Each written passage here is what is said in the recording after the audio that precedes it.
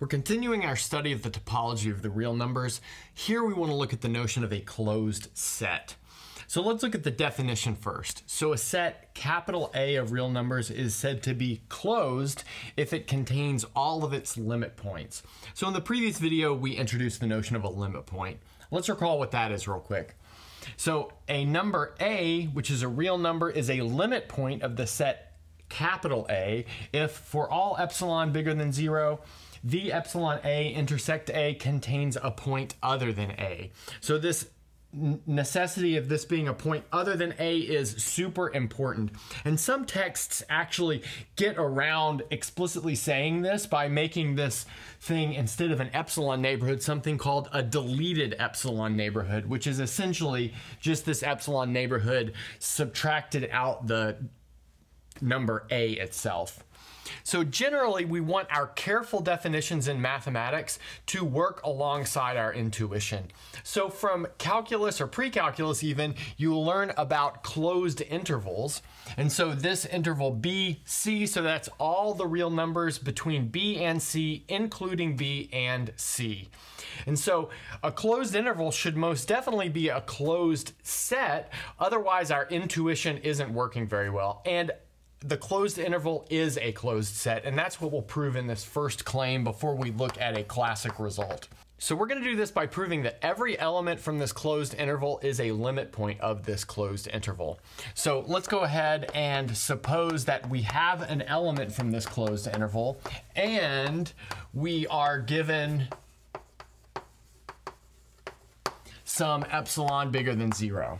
And what we want to do is show that this intersection, the epsilon neighborhood centered at x with the closed interval, is non-empty, and in fact it contains a point other than x itself. Okay, so let's go ahead and do that. We'll do this in 3 cases. So our first case will be when x is equal to b. In other words, it's the left-hand endpoint of this closed interval. Now, before we jump into the proof that this is a limit point, I want to go ahead and sketch up what's going on here. So we've got this closed interval from b to c, which I'll just draw like this. Great. And then we have set x equal to this b. And then we're given some arbitrary epsilon bigger than 0. Maybe it's like that. And we want to ensure that the intersection between this epsilon neighborhood and the original interval is non-empty, and it in fact contains an element which is not x, or not b in this case. But this epsilon can be anything in the world, so this could be a little bit tricky because sometimes this may extend way out here, and sometimes it might be very, very small. So I'm actually going to break this down to a couple of subcases. So maybe subcase number 1 is that epsilon is less than c minus b. In other words, epsilon is less than the length of that interval. But in that case, we have b plus epsilon over 2 will most definitely be in the closed interval, because we have not achieved the number c yet because we haven't moved the distance of the interval, but then it's also inside of this epsilon neighborhood, which is exactly what we need for this to be a limit point. So let's go ahead and write that down. B is a limit point. Great. And now let's look at subcase 2. And that will be epsilon is bigger than c minus b. In other words, epsilon is larger than the length of the interval. But notice in that case, we have the interval, the whole closed interval is a subset of this epsilon neighborhood. But then if it's a subset of the epsilon neighborhood, then it's most definitely a subset of the epsilon neighborhood intersected with itself. Great. And then the closed interval contains lots of elements which are not equal to b. For instance, it contains c. And I should have said way up here that we're assuming that b and c are different. Otherwise, it's not super interesting. Okay, so in the case that x is the left-hand endpoint, we're okay. X is a limit point. Now the second case will be x is a right-hand endpoint, and similarly, x will be a limit point in that case as well. So the next thing that I want to do is look for what if x is in between b and c. So I'll clean up the board and then we'll do that. So the last thing that we need to look at is the case when x is between b and c. We covered the cases when x was one of the endpoints already. So let's sketch up what's going on. So we've got this closed interval b to c. So maybe I'll draw that in blue. And then we've just chosen some point x, which is between b and c. And then also we need to be given some arbitrary epsilon bigger than 0, again, because the definition of a limit point requires there being some arbitrary epsilon bigger than 0. Okay, great. Now what we want to do is maybe sketch up what this arbitrary epsilon bigger than 0 looks like. So it looks something like that. And now we'll again jump into a couple of cases. So maybe case number 1 is that epsilon is less than the minimum of x minus b and c minus x. Great. But what that ensures is that this epsilon neighborhood is completely contained within the open set BC. So let's go ahead and write that down. So we have the epsilon neighborhood V epsilon x is a subset of the open interval b comma c. But now that itself is a subset of the closed interval. Great. Now all we have to do is find someone which is inside of this epsilon neighborhood which is not equal to x. But that's not too hard. So notice x is not equal to x plus epsilon over 2, but that's going to be inside of V epsilon x. But then since V epsilon x is a subset of the closed interval, that is also inside of the closed interval, which is exactly what we needed for x to be a limit point.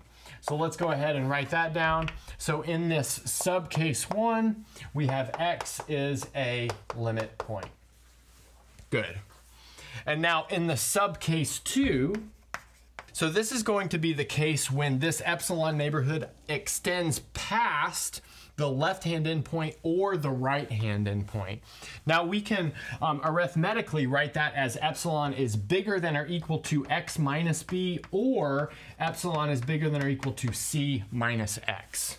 And I'll let you guys look at each of those subcases individually. It's not too hard to see that if epsilon is bigger than x minus b, then what you get is b, which is not equal to x, is an element of the epsilon neighborhood intersected with the closed interval, which is exactly what we need. And we get something similar happening in that other case. So we're trying to prove that the closed interval b comma c is a closed set under the definition that we talked about over here. So far we have shown that all elements of b comma c are limit points of b comma c. So it at least contains those limit points. Now, in order for it to contain all of the limit points, we can finish that off by showing that if x is not in BC, then it is not a limit point. So let's go ahead and write that down. That's exactly how we'll finish this off.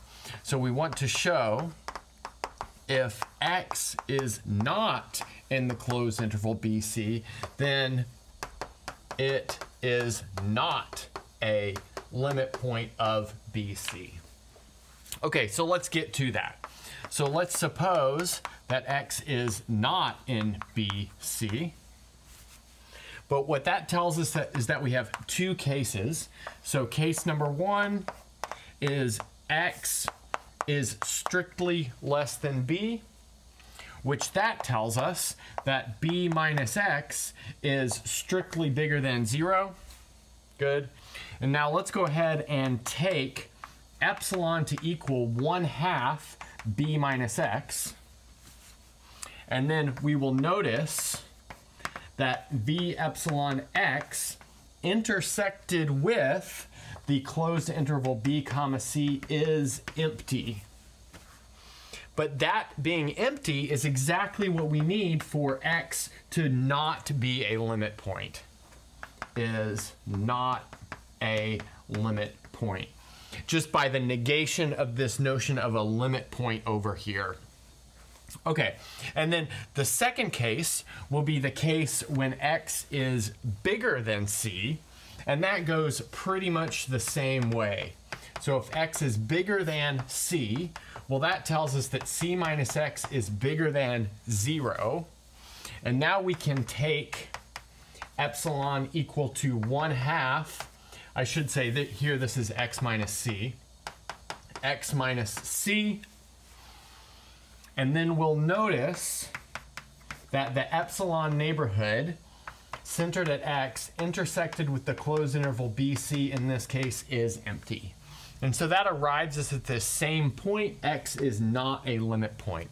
Now let's talk through why that's the case. We'll notice the limit point condition requires all epsilon to give us some sort of intersection between the epsilon neighborhood and the set. But here we found an epsilon in each case where that intersection was totally empty, so there was no intersection. Now let's maybe sketch this out like we sketched out the other ones just to give us some intuition. So let's say here is the set BC. So this first case is like x is living over here. But if x is living over here, what we do is we take half the distance between x and b, and this is our epsilon neighborhood. And that clearly doesn't intersect with b because we can't get close enough in order to be in this like intersection, or sorry, in this closed set b comma c. Okay, so just to reiterate what we have done, we have shown that every element in b comma c is a limit point of b comma c. So that's interesting in itself. And then we've shown that every element outside of b comma c is not a limit point. So that tells us that this closed interval b comma c is a closed set under this definition that we have over here. Okay, so now I'll clean up the board and we'll get to the proof of a classic result. So we'll finish off this video with the proof of a classic theorem relating closed sets with open sets, which we defined in a previous video. So we want to suppose that A is a subset of real numbers, and we have that A is open if and only if A complement is closed. And further, A is closed if and only if A complement is open. So I should say we will only prove this first statement because the second statement follows immediately just by taking the complement of each set in the first statement and using the fact that A complement is A itself. Okay, so let's prove this first statement, and we will first prove the forward direction. So in other words, we need to suppose that A is open and then prove that A complement is closed. So how we'll do that is assume that X is a limit point of A complement. And so those are our hypotheses to get us started. And notice what will finish this is the following. So want to show that X is an element from A complement. That will show that A complement contains all of its limit points because we have chosen X to be an arbitrary limit point, but containing all your limit points is the same as being closed. Okay, great. So now what we want to do is notice that we have the following. So for all epsilon bigger than 0, we know that the epsilon x minus the set x, in other words, this thing that we could call the deleted epsilon neighborhood, intersected with A complement is not the empty set. Okay, and we know that because X is a limit point of A complement. So this kind of equation right here is exactly equivalent to being a limit point if you notice this definition which we have over here. Okay, great. But now what that tells us is that there exists some y inside of v epsilon x minus x, and y is inside of A complement. In other words, y is not inside of A. Great. But then the fact that v epsilon x contains an element which is not inside of A tells us that v epsilon x is not a subset of A. Good. So now what we have is for all epsilon bigger than 0, the epsilon neighborhood centered at X is not a subset of A, but what that does is tells us that X is not in A. So let's talk our way through that. If X were in A, well, A is an open set, which means there exists an epsilon bigger than 0 such that this open neighborhood is contained in A. And that would like contradict this statement right here. So let's go ahead and write that down. This is because A is open. Great. But now if X is not in A, that tells us that X is in A complement, which is exactly where we needed to end this direction. Okay, so let's go ahead and look at the other direction. Now we're going to look at the other direction. So we're going to start by assuming that A complement is closed, and we want to show that A is open. And so we need to do that by taking an arbitrary element little a from A. And let's go ahead and recall that showing that A is open is equivalent to showing the following. So we want to show there exists some epsilon bigger than 0 such that when we take the epsilon neighborhood centered at A, that is completely contained within the set A. Okay, good. But now notice if little a is in capital A, then that tells us that little a is not in A complement. But A complement contains all of its limit points. So if it does not contain A, that means that A cannot be a limit point. So let's go ahead and write that down. So A is not a limit point of A complement. Great. But now we need to negate the definition of a limit point over here. But notice, negating this definition has us change this for all to a there exists. So there exists some epsilon bigger than 0 such that the epsilon A, and then I'm going to go ahead and put set minus A. So in other words, the deleted epsilon neighborhood intersected with A complement is empty. So let's go ahead and talk our way through that.